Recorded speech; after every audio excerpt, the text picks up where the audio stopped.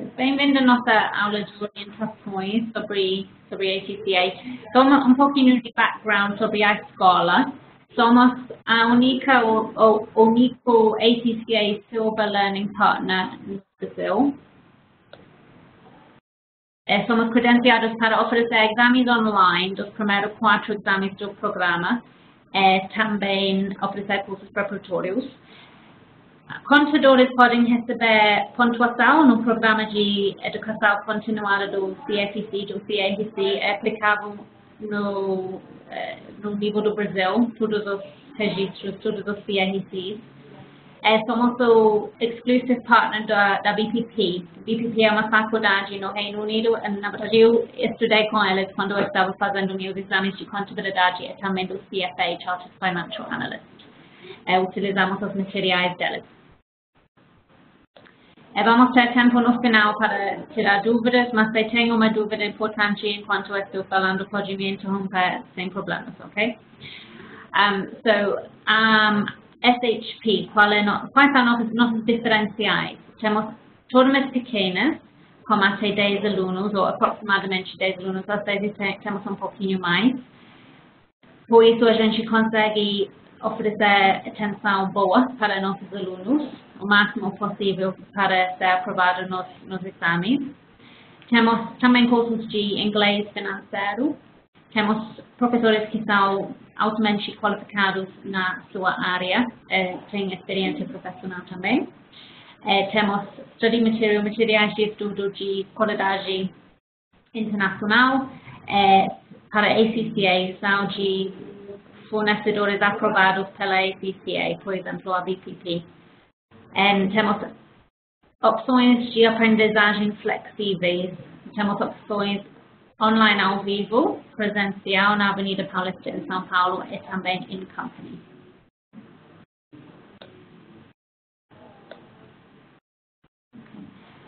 Só um resumo de nossos cursos. Temos cursos em 4 áreas, contabilidade, business valuation, inglês financeiro e finanças. Temos workshops e cursos de curta duração. Temos também cursos profissionalizantes como ACCA. Temos uma variedade de opções. Temos também palestras, como essa palestra aqui, ou aulas online. Essa aqui é o ACCA Getting Started Class, que basicamente é uma aula de orientação referente ao programa ACCA.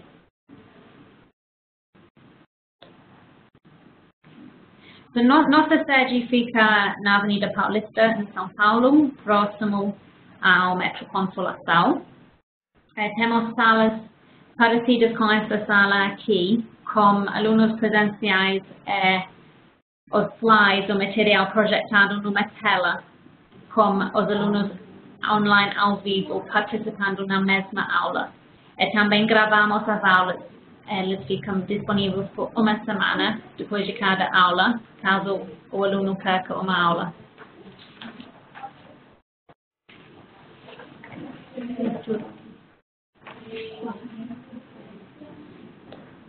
Ok.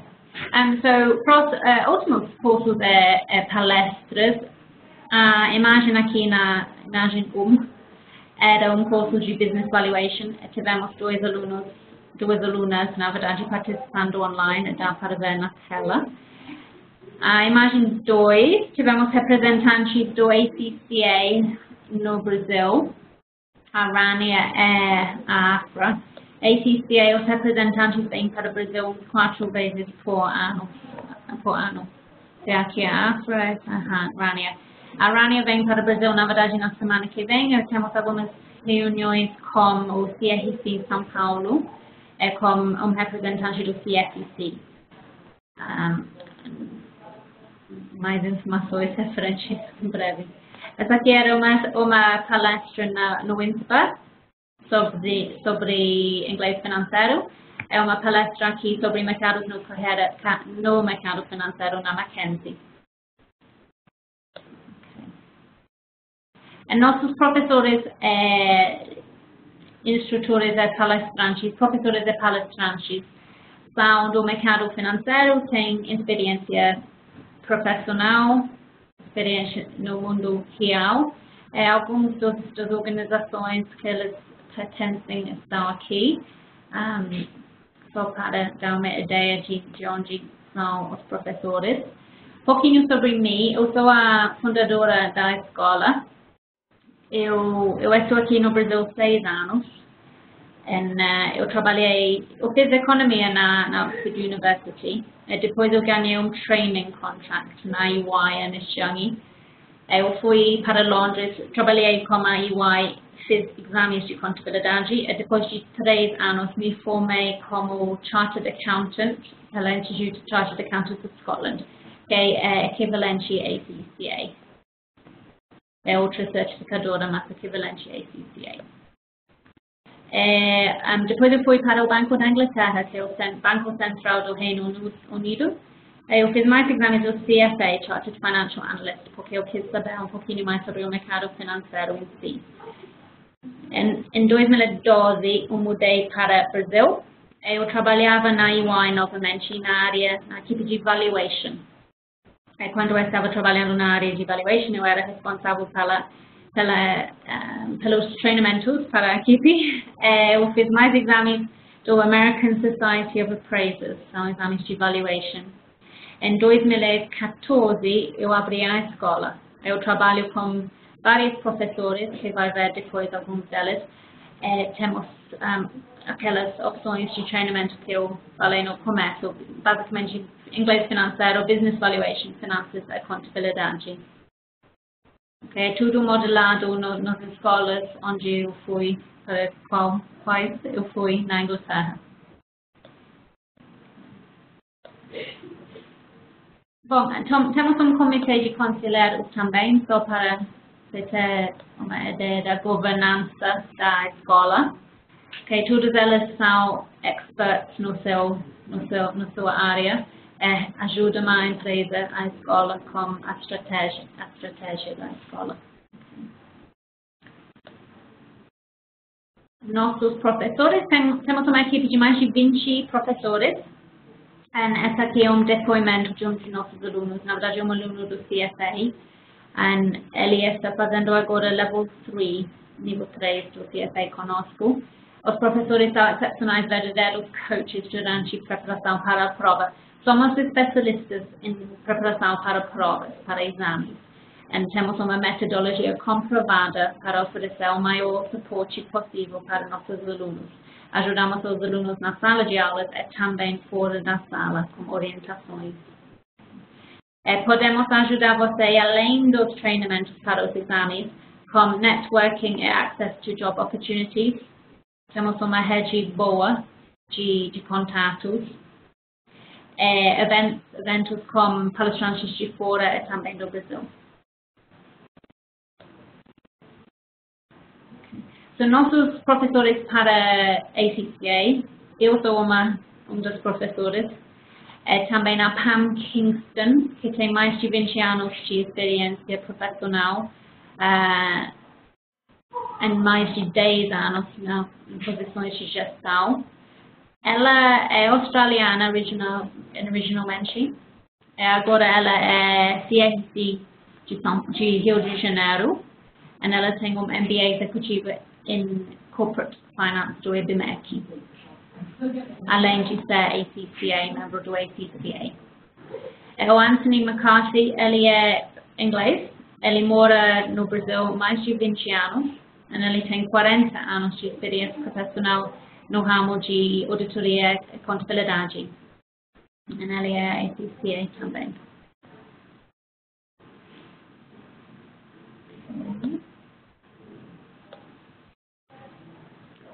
Esta lista aqui é uma lista das empresas, dos empregadores maiores, não maiores, os empregadores que têm membros ou estudantes do ACCA no Brasil.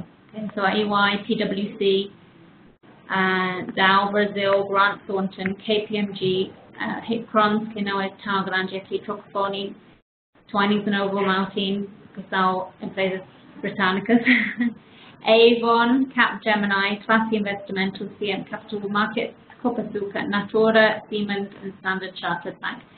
Temos mais também, mas essa lista tem os primeiros empregadores no Brasil de ACCA estudantes.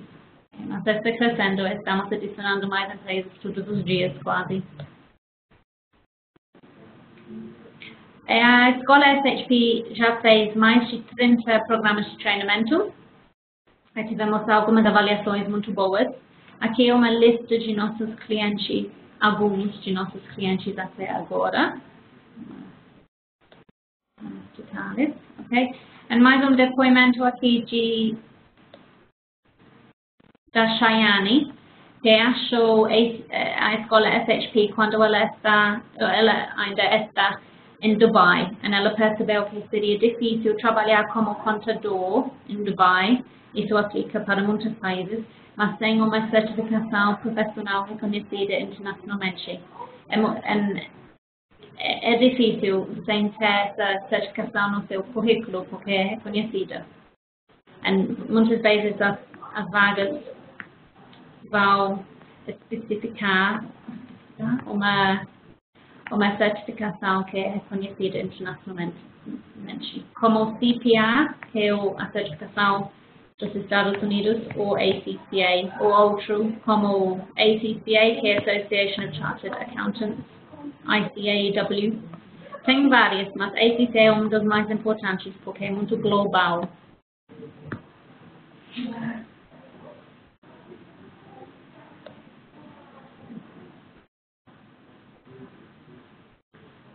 Ok, tenho uma chamada aqui. Se você não fez sua inscrição ainda para a ACCA, pode fazer já, começar com seus exames, ok? Mas eu entendo que tem algumas dúvidas antes. A gente vai olhar por que ACCA, qual é o programa, as 5 dicas mais valiosas para ser aprovado pela primeira vez nos exames, e vamos ter tempo para dúvidas no final. ACCA é global. Atua em 180 países, basicamente quase no mundo inteiro.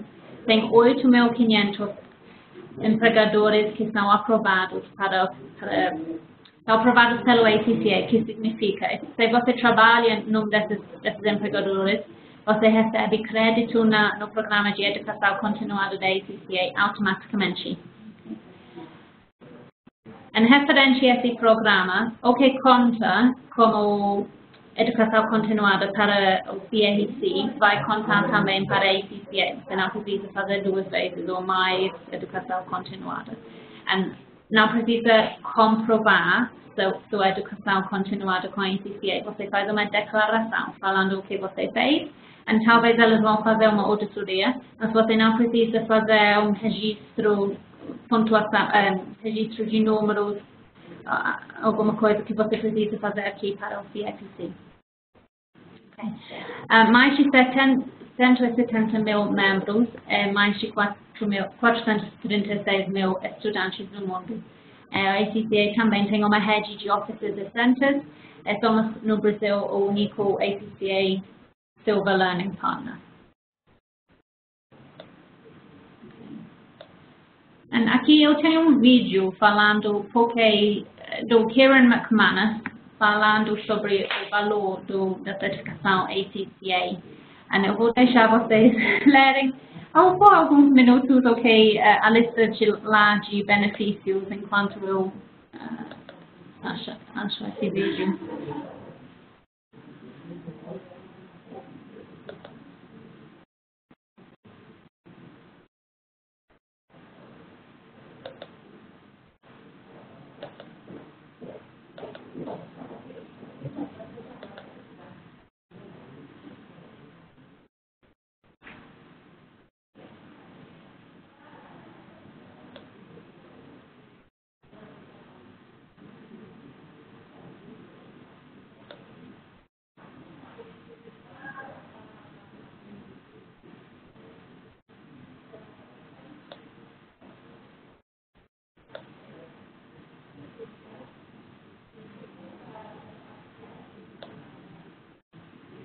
Só um minuto.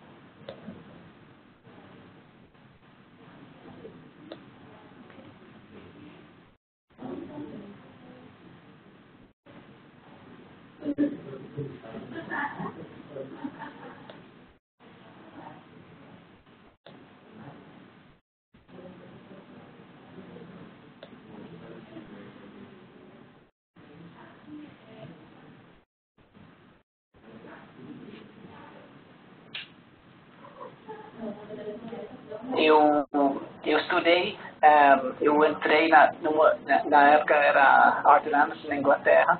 Eu trabalhei lá com, digamos, um dos principais objetivos que eu tinha na época era tirar a qualificação que chama o ACA, que é legalmente equivalente ao ACCA que tem. E naquele mercado, naquela época, era muito bem conhecido o que era qualificação. E quem entrava com eu numa empresa de auditoria tinha o principal objetivo era tirar aquela qualificação. E a gente trabalhava, aprendia outras coisas, mas o principal objetivo era tirar porque a gente sabia do valor daquela qualificação. Era como e de novo, você sabia se tirando o seu primeiro em termos salariais, seu salário iria dobrar, se não dobrar, se você achar alguém facilmente que ia pagar o dobro do que você estava recebendo. Primeiro, do ponto de vista financeiro. Para chegar em qualquer país com essa qualificação atrás do nome, seu nome facilita muito. E é interessante, quando eu chego no Brasil, o número de pessoas com quem eu falo e desde qualquer idade que querem morar no exterior, querem ter uma exposição, de ter uma experiência de morar no exterior, é muito grande. Agora, e essa qualificação era, para mim, que morava lá, era um passaporte para ir onde eu queria. Então, para quem mora no Brasil, vai ser a mesma coisa. Para quem quer ir para outros lugares e procurar outros desafios, esse aqui é um passaporte para ir onde você quiser. Eu posso te garantir que, com isso na mão, ninguém nunca mais vai questionar seu nível de inglês e nem sua capacidade técnica. O desafio é grande, mas, por outro lado, o benefício é muito grande. E eu vejo as pessoas que conseguiram passar os benefícios que eles têm. E eu diria que talvez um dos maiores benefícios que tem é não somente a qualificação em si, mas a confiança que dá para a pessoa para ir além e procurar outras coisas. Se você consegue passar um desafio dessa natureza e tirar uma qualificação dessa natureza, aí já abre portas para fazer muitas outras coisas. E o pessoal sabe que, como a qualificação do ACCA no currículo, que você tem capacidade para fazer muito mais e ir muito mais longe. A dificuldade aqui no Brasil que eu tenho encontrado que pessoas não conhecem as qualificações internacionais, não conhecem quanto que vale essa qualificação. Basicamente tem a qualificação de origem inglesa, do ACCA, e tem a qualificação americana do CPA. E essas são qualificações muito bem reconhecidas ao redor do mundo todo.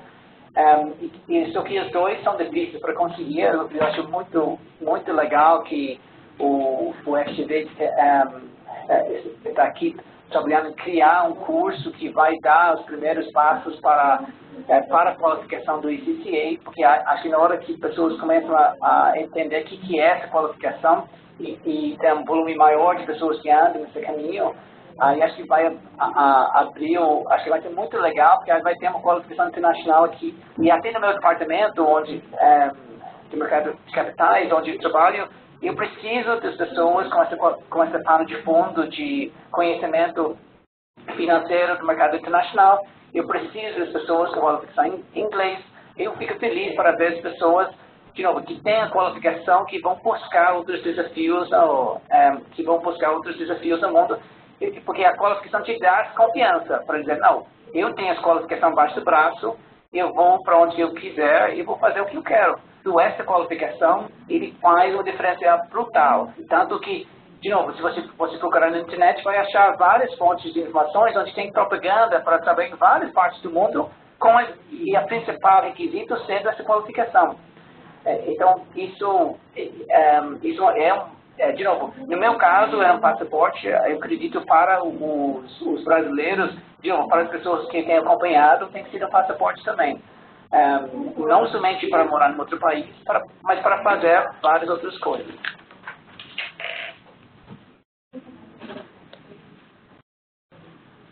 Ok, so o Kieran estava falando num evento na FGV, quando eles lançaram um mestrado como conteúdo do ACCA. Ele falou algumas coisas como você não precisa comprovar seu nível de inglês depois de fazer ACCA, porque tem que ter um nível muito bom para fazer os exames. Apesar de nos exames ninguém vai receber uma nota referente ao seu inglês, isso não importa. Eles não estão corrigindo o seu inglês. Faz uma diferença brutal, como ele falou.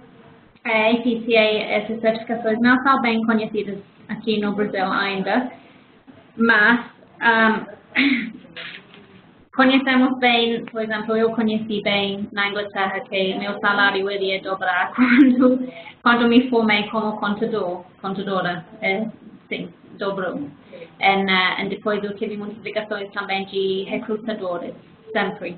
Era porque os nomes de quem foi formado como contador foram no jornal, no Financial Times, foram divulgados lá.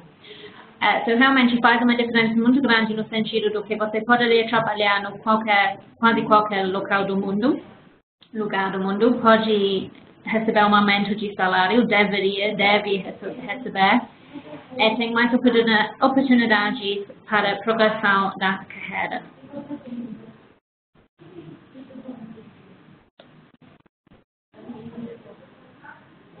Bom, então, guia salarial do Robert Half. Então, essa aqui é publicado todos os anos. Esse é o mais recente, de 2018. É um diretor financeiro no Brasil, ganha entre 18 e 35 mil por mês. Então, dá para ver controla, gerente de auditoria. Vamos enviar um link para esse relatório para vocês por e-mail depois. Só para ter uma ideia. Então, como funciona a ACCA? Tem vários níveis, vários exames. São 9 exames em total. Okay? Desculpa, 3 exames em total, mas 9 para contadores. 3 exames aqui, tem 6 exames aqui. Mas um contador vai receber extensões dos primeiros 3 exames no nível Applied Knowledge. É também dos exames dos skills. Essa aqui. Então, extensão.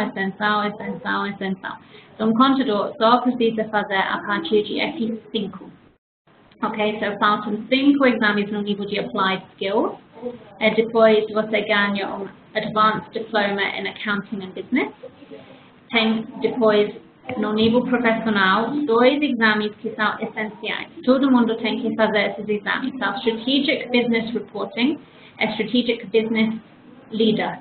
O Strategic Business Leader é um case study, onde você precisa mostrar, por exemplo, comunicação, habilidade de comunicação, é de fazer recomendações, é commercial acumen, que é entendimento comercial. Okay? Então, você vai enfrentar um case study, ou a empresa vai ter alguns problemas, e você precisa fazer suas recomendações. Então, precisa pensar numa maneira estratégica para ajudar a empresa. Estamos formando aqui diretores financeiros do futuro, CFOs, Finance Directors do futuro, que têm essa capacidade de pensar estrategicamente. O Strategic Business Reporting é baseado nas normas internacionais de contabilidade. Okay. E como aplicar essas normas no mundo real. São esses 5 exames de skills, que são Performance Management, Taxation, Financial Reporting, Audit and Assurance e Financial Management, mais 2 exames essenciais, mais duas opções. Você escolhe dois exames dessas 4 opções aqui. Você pode ter Advanced Financial Management, Advanced Performance Management, Advanced Taxation ou Advanced Audit and Assurance. E esses exames desenvolvem o conteúdo do nível Skills. Você vai ver que Financial Management está aqui, Financial Management está aqui também. Performance Management aqui, Performance Management aqui. Taxation aqui, Taxation aqui. Audit and Assurance aqui, Audit and Assurance aqui. Okay? O Financial Reporting, você desenvolve no Strategic Business Reporting aqui. Okay? E outra coisa aqui importante, pode fazer MSc, mestrado em Professional Accountancy do University of London. Você pode ganhar mestrado também, além da certificação ACCA, fazendo apenas 2 módulos à distância. Nem precisa estar em Londres, pode fazer à distância online. Esses 2 módulos e ganhar mestrado do University of London também. Finalmente, essa seta verde aqui. Você precisa de 3 anos de experiência relevante. Você precisa fazer um módulo de ética e professional skills online para se formar como contador através da certificação, através da ACCA. Esses 3 anos de experiência pode ser feito antes, durante ou depois dos exames do programa. Okay. So, University of London, ou MSc, é só necessário fazer o Strategic Financial Project e Global Issues para o Finance Professional para ganhar o mestrado. Pode fazer à distância. Ok, Practical Experience Requirement. Quais são os requisitos para a experiência prática, aqueles 3 anos? Você precisa de 36 meses, 3 anos de trabalho em accounting ou finance-related roles. Tem 5 essentials, que são habilidades e experiência que você precisa. Professionalism and ethics, stakeholder relationship management, strategy, innovation, governance, risk and control, leadership management. Okay, e não é tão difícil mostrar essas experiências. Okay. É técnico, tem que mostrar no mínimo 4, atingir no mínimo 4 objetivos técnicos. Você pode ser corporate reporting, financial management, sustainability management, sustainable management, accounting, taxation, audit and assurance. Okay. E tem mais informações online no site do ACCA. Você vai precisar atualizar as informações referentes à sua experiência no My Experience, que você acesse através do portal do ACCA. Você vai ter um login quando você faz sua inscrição com ACCA. Okay. É a metodologia SHP. Temos uma metodologia comprovada, que é Learn, Practice, Consolidate. Então, temos uma fase de aprendizagem.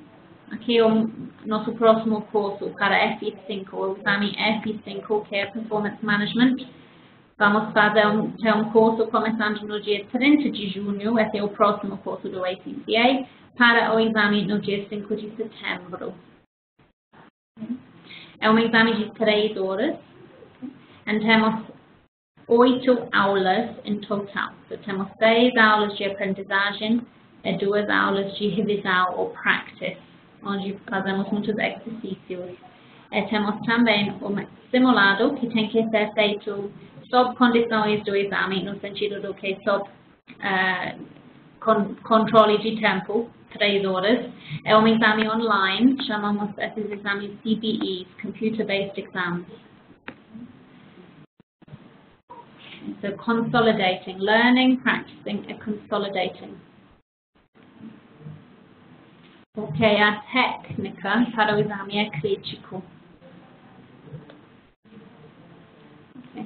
Todo o material que você precisa é incluso no curso. Okay? Então, temos essas 6 aulas de ensino, 2 aulas de revisão com exercícios. Online material, todo o material online de accredited ACCA Learning Provider. So, a ACCA tem agora 4 fornecedores de material que são aprovados. São a BPP, a BECA, a Kaplan. E tem um novo que eu esqueci o nome delas, ok? Mas a escola SHP, compramos esse material para nossos alunos. So, compramos normalmente da BPP, ok? Mas depende, a gente sempre está fazendo uma revisão do que é disponível para oferecer o melhor material para nossos alunos. Okay? Temos slide packs, como os slides que a gente utiliza nas aulas, que são fornecidos para os alunos. Simulado sobre condições do exame, com feedback, esclarecimento de dúvidas e recomendações para cada aluno. Okay? Além disso, respondemos dúvidas por WhatsApp e por e-mail. Temos uma contagem regressiva para o exame com orientações dos professores. Temos gravações das aulas que ficam disponíveis por uma semana depois de cada aula, caso você perca uma aula. Material. Dicas para ser aprovado nos exames. Não é tão fácil ser aprovado nesses exames. É necessário estudar, ok? Além de estudar, é necessário focar nas coisas certas, ok? É fazer muitos exercícios para melhorar sua técnica do exame. Okay? So, primeiro, resource planning. É necessário pensar onde você vai achar o tempo necessário para estudar. Temos aulas aos sábados, mas além disso é necessário estudar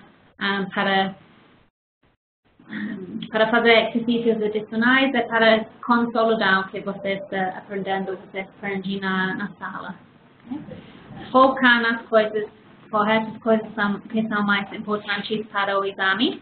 Okay? Treinar, fazer exercícios em no mínimo 2 simulados, num lugar onde você não vai ser interrompido. Review, revisão. Okay? Por que você errou? Por que você não conseguiu receber todos os pontos no exame? Tenta não fazer os mesmos erros novamente. Okay? A disciplina. Começa com antecedência e manter o ritmo de estudo para ser bem sucedido nos exames, para ser aprovado. Okay? O curso ajuda com essas dicas porque ajudamos com planejamento de recursos, no sentido de que ajudamos você com seu plano de estudo. Enviamos contagem regressiva para o exame com orientações sobre o que você deveria estar fazendo em casa. Oferecemos disciplina, porque você acompanha o curso e as aulas. Pedimos para os alunos lerem o material antes de cada aula para tirar dúvidas, okay? Para ser bem preparados para cada aula e aproveitar melhor o tempo como professor. Foco. No curso focamos nos conceitos que são mais importantes e fazemos os vínculos entre vários tópicos no currículo. Practice. Okay, so aplicamos os conceitos através de exercícios durante as aulas, especificamente nas aulas de revisão, as 2 últimas aulas do curso. Revisão, review. Okay? Ajudamos você a analisar seu desempenho através de simulados. Ajudamos você a identificar o que você está fazendo errado e por quê, para você fazer melhorias necessárias para a aprovação no exame. Então, por que estudar conosco? Como falei no começo, algumas diferenciais. Você não está sozinho, estamos aqui para ajudar. Temos uma metodologia comprovada, somos credenciados pela ACCA, único parceiro delas no Brasil. Temos professores com experiência que são altamente qualificados, eles já foram aprovados nos exames. Temos turmas pequenas, com aproximadamente 10 alunos, significando muita atenção. Temos flexibilidade referente à aprendizagem, aulas online ao vivo. Temos alunos do Brasil inteiro, gravações que oferecem mais flexibilidade. Para quem mora em São Paulo, temos um local muito bom na Avenida Paulista, ao lado do metro Consolação. Oferecemos bom value for money. Todo o material incluso é turmas pequenas. So, para non-accountants, não contadores, que não têm uma graduação em ciências contábeis, será necessário fazer os exames F1 a F4, em seguida fazer os exames, o resto, os outros exames, ok? A gente já olhou, mas tem os knowledge exams, que são F1 a F3, primeiro. Os exames do ACCA têm que ser feitos em blocos. Okay? So, primeiro, pode fazer F1 a F3 na qualquer ordem. Você pode fazer F2, F1, depois F3. Depois de fazer os primeiros 3 exames F1 a F3, pode fazer os exames dos skills, que são exames F4 a F9. E pode fazer esses exames em qualquer ordem também. Okay? So, isso significa que você poderia fazer os exames F1 a F3, que você faz online, CBE exams, computer-based exams. Você faz esses exames online na escola SHP, aqui em São Paulo, única opção, ok? Somos credenciados pela ACCA para oferecer esses exames online, CBE exams. So, F1 fica um pouquinho confuso, ok? Mas F1 a F4 são exames online feitos na SHP. CBE exams, computer-based exams na SHP. Os outros exames, vamos colocar outros exames, são feitos online, mas não na SHP. Eles são feitos com o Conselho Britânico, o British Council. Também em São Paulo, única opção. Todo mundo tem que vir para São Paulo para fazer esses exames. Ok, so depois de fazer o F1 a F4, F3, desculpa, pode fazer os exames dos skills em qualquer ordem. So, você poderia começar com F5 ou F7, depende, ok? Você decide. Eu conselho que você faz o curso para que estamos oferecendo um curso preparatório. Ok? Contadores recebem isenções dos primeiros 4 exames, F1 a F3, que significa que contadores precisam fazer os exames F5 a F9. Okay? Podem ser feitos em qualquer ordem, que significa que você poderia juntar num curso preparatório, qualquer curso, para os skills. Okay? Temos esse calendário, okay? So F5 Performance Management. Vamos fazer o curso para F5 Performance Management. Fazemos um curso por trimestre, okay? Um curso por trimestre. Ou um curso por trimestre. Então, para o exame em setembro, vamos oferecer um curso para F5, começando no dia 30 de junho, o próximo curso. Depois temos um curso para F7 em dezembro, F8 em março, F9 em junho, F6 em setembro de 2019. Okay? So, fazendo o seu planejamento, você vai terminar o nível de skills em setembro de 2019. Okay? So, 15 meses daqui, começando no dia 30 de junho. Well, na verdade.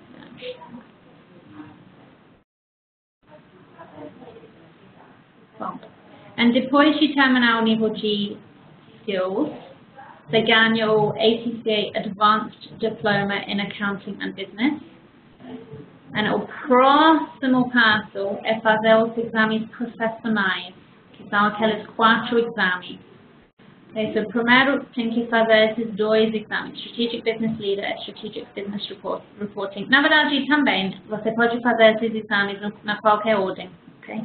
Mas tem esses 2 que não são opcionais, são mandatórios. E depois você escolhe 2 opções, daquelas 4 opções de antes que a gente olhou já. Okay. E temos preparation courses para essas datas aqui. Okay. So, começando no final de 2019, temos Strategic Business Leader. So, a ideia é que com as turmas agora, todo mundo está dedicado para os exames de skills. Okay. E começamos com o nível profissional no final do ano que vem. So, o investimento, então uma observação que esses são valores estimados, okay? Pode ser que eles alteram, mas não vai ter muita diferença, ok? So, resumo geral, essa aqui é para não contadores. Então, eles precisam começar com F1. Okay? Cada exame de F1 a F4 tem um valor de 300, um custo de 300 reais. So, por isso temos 1.400 aqui. Okay? 1.200, desculpa. Tenho uma taxa de inscrição no programa ACCA de 30 libras. Módulo Skills, 1.500 por curso. Taxas de exames pago pela ACCA, 100 libras por exame. É uma anuidade para o ACCA de 97 libras, que é pagável como estudante e também para membros da ACCA. Módulo Strategic Professional, 8.500, taxa de exames, essa anuidade também. Okay? Fizemos uma conversão para reais e chegamos num valor de 22.000. Okay? Requisitos, fluência em inglês. Necessário para os exames. É tudo material em inglês. Okay? E para contadores, pulamos os exames F1 a F4, porque contadores recebem isenções desses exames. Okay? Now, uma coisa importante para prestar atenção aqui é que antes de dia 30 de maio, neste mês, temos um desconto. Okay? So, depois dessa data, esses valores vão aumentar. Por quê? Porque a ACCA vai começar a cobrar para as isenções. Eles sempre cobram, geralmente, no mundo inteiro, só que eles estão oferecendo, por enquanto, até dia 30 de maio, um desconto para brasileiros. Os brasileiros, porque a ACCA está crescendo aqui, eles estão oferecendo uma isenção da taxa de isenções, um waiver. Então, eles não estão cobrando para os quatro primeiros exames até dia 30 de maio. Se você faz sua inscrição antes de dia 30 de maio, você vai economizar todas as taxas para as isenções. Os outros valores são iguais do que para não contadores, só que não precisa fazer os exames F1 e F3. Ok, e o total fica 22.000 ou 24.000 depois de 30 de maio. Requisitos, ser contador, na verdade, é ser graduado em ciências contábeis. Okay. Não tem que ter um CRC ativo. Okay. Tem que ser graduate em ciências contábeis.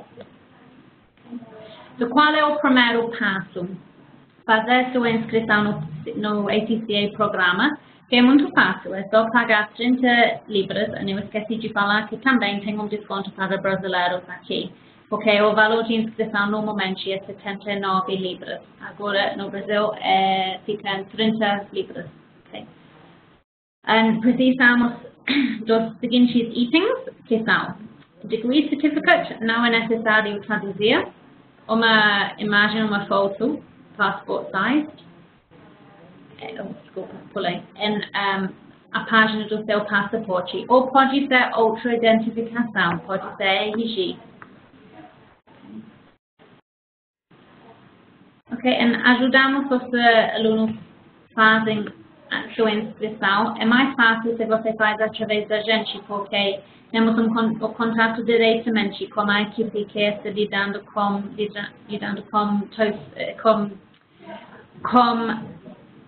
estudantes do Brasil. Okay? Então fica mais fácil o processo administrativo. Podemos garantir que você ganha também os descontos para brasileiros. Okay? Então, quais são os próximos passos? Tem o primeiro passo, que é fazer seu cadastro, seu registro com a ACCA. E elas vão confirmar quais são as extensões que você vai receber. E depois, se você é não contador, você pode fazer sua inscrição para F1, F2 ou F3 com a SHP. Você entra em contato conosco diretamente, a gente faz sua inscrição e você faz o exame aqui na SHP. Contadores, o próximo curso será o curso para o setembro de 2018, F5 Performance Management Exam. O curso começa no dia 30 de junho. Okay? Temos descontos para inscrições antecipadas. Pode fazer sua inscrição aqui. Okay? A Ana, eu acho que todo mundo falou com a Ana já, nossa consultora. Ela vai enviar um e-mail depois dessa palestra falando sobre, passando os valores, mais algumas informações para quem quer, para você fazer sua inscrição se quiser. Agora, eu tenho uma dúvida, algumas dúvidas na verdade, sobre a diferença entre CFA e ACCA. Okay, so CFA foi fundada em 1963, ACCA em 1904, ok? Isso é um fato interessante. CFA tem 135 mil membros, ACCA 178. Tem uns 2 mil candidatos fazendo os exames no Brasil para CFA todos os anos. E temos uns 160 alunos estudantes do ACCA agora no Brasil, okay? Mas estamos crescendo. Okay? CFA tem membros, CFA Charterholders em 150 países, ACCA em 70 e 81. Okay? CFA é mais conhecido aqui no Brasil, mas fora do Brasil eu diria que a ACCA é mais conhecido. Mas são para o público um pouquinho diferente, ok? Então é importante entender. CFA é mais voltado para o mercado financeiro em si. Com ACCA como uma certificação de contabilidade, é para quem quer trabalhar com contabilidade, ok? So, departamentos financeiros, áreas financeiras de empresas, serviços, assessoria, serviços profissionais, por exemplo, auditoria ou taxation. E eu vou mostrar o programa do CFA, só para entender melhor a diferença. Okay, so CFA tem 3 níveis. Okay? Tem primeiro knowledge. Como o ACCA tem o nível knowledge para começar, applied knowledge, F1, F3. Depois CFA tem application e analysis, que é basicamente valuation de ativos, sendo renda variável, renda fixa, derivativos, investimentos alternativos. A nível 3 é basicamente portfolio management, gestão de portfólios. Okay? As ferramentas de investimento que é o foco no nível 1, quantitative methods, métodos quantitativos, economia, análise de demonstrações financeiras e finanças cooperativas. Eu fiz as 2 certificações. Eu fiz primeiro contabilidade, aprendi muito sobre contabilidade, sobre auditoria, sobre taxation, e depois eu fiz o CFA. A contabilidade ajudou muito com essa parte aqui. Okay? Essas partes aqui eram não completamente novas, mas diferentes. Não é contabilidade, é evaluation. Portfolio management e wealth planning também não é muito parecido com contabilidade, porque você não é gestor de portfólios, se você é contador, geralmente. Ok, mas é bom as 2 certificações se você quiser. Mas eu recomendo para quem quer trabalhar com contabilidade ou auditoria, ou assessoria numa empresa de assessoria, ACCA. Para quem quer trabalhar em banking, no mercado financeiro, CFA. Temos tempo agora para dúvidas. Se alguma coisa não foi claro, por favor, me avise. Se falta alguma coisa, eu tentei abordar todos os tópicos nas dúvidas de participantes. Todo mundo preencheu um formulário para participar nessa palestra. Teve um campo para dúvidas, que eu dei uma olhada nesse campo antes. Acredito que eu respondi todas as dúvidas, mas pode ser que outras dúvidas surgiram durante a palestra. Okay? So, temos um pouquinho de tempo para dúvidas agora.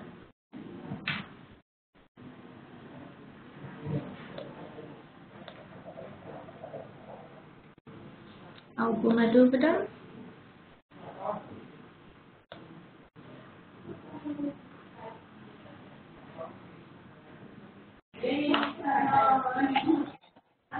Oi, Bruno?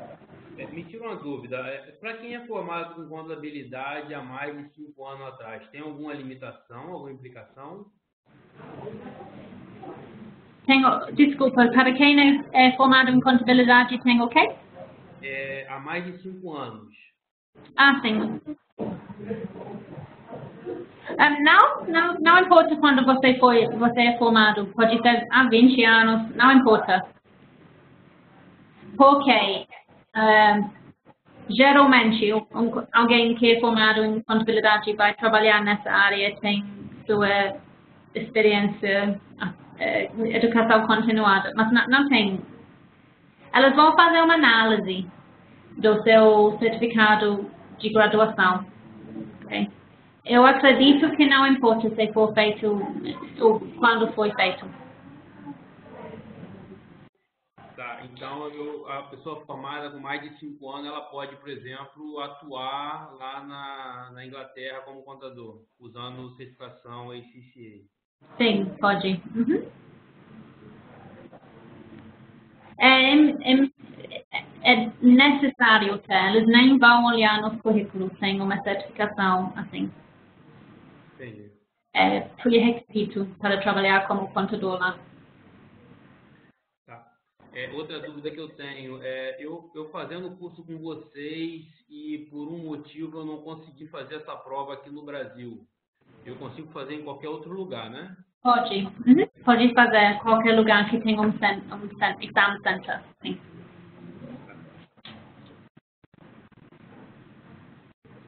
Okay.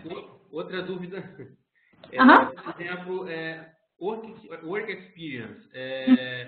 Na verdade, eu no Brasil, eu sou o contador responsável pela empresa, então eu não tenho ninguém na empresa que pode ser o meu superior formado em contabilidade. Tem alguma implicação para eu considerar esse trabalho como parte do meu training? Sim. Você precisa de um supervisor, alguém para certificar ou assinar para falar que você tem essa experiência. Mas acredito que não tem que ser um contador. Mas eu vou ter que verificar isso para você, ok? O que eu sei é que não é difícil conseguir essa experiência prática. Não é, porque eles facilitam isso. Se você tem, vai ser reconhecido. Tá, tudo bem. Okay. Mais alguma dúvida? Não, sem dúvida. All right.